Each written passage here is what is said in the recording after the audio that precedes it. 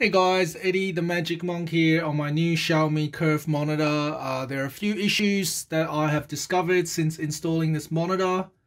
Not bad issues, but just things that you need to know to improve your life. So, as you can see, I'm currently on my Radeon software. If you don't have this, just Google Radeon software for your graphics card. You should have it. And if you go into settings, and if you go to display, you'll see that it's picked up my Mi monitor.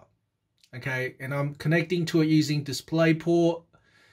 And there is no reason at all why it shouldn't recognize my FreeSync. Because this was one of the features that the monitor provides. It's meant to have this FreeSync. Okay, and now it says not supported. I can't even turn it on. So here is the reason. The reason is because you've got to turn it on using the hardware. So on the monitor, on the right hand side at the back, there are some buttons along the back. The top button, if you press that, it brings on this little menu. And then each of these buttons, you can just press the corresponding button on the back to scroll up and down. And what you want to do is to go into settings here, and go into Freesync Premium and make sure you turn it on. If you don't turn it on, you're not using FreeSync. Okay, and think about how much money you wasted. As soon as you turn it on, you'll see that now it says it's recognizing FreeSync. How good is that? Okay, FreeSync technology is now turned on.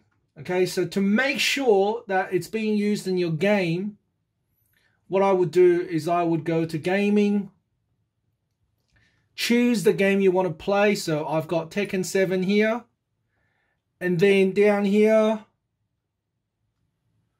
you probably want to try and turn on enhanced sync.